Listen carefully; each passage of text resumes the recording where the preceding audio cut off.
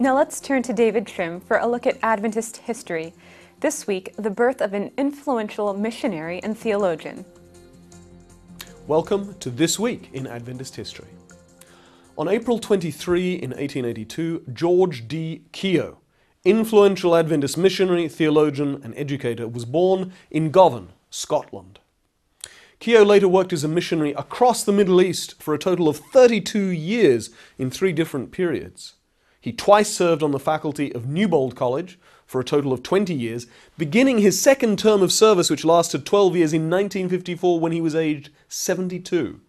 And he was one of the first teachers at the Seventh-day Adventist Theological Seminary from 1942 to 1946.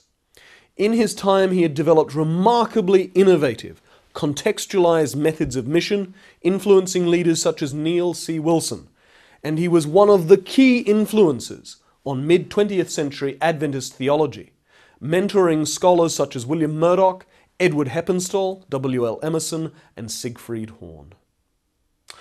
On April 25 in 1923, Minerva Jane Chapman died in Battle Creek, aged 93.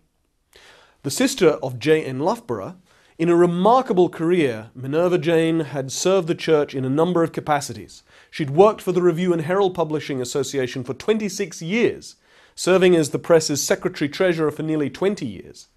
And she was editor of Youth's Instructor magazine from 1883 to 1893, and most noticeably, she served as GC Treasurer, one of the executive officers of the General Conference, for 6 years, from 1877 to 1883. She was a real pioneer.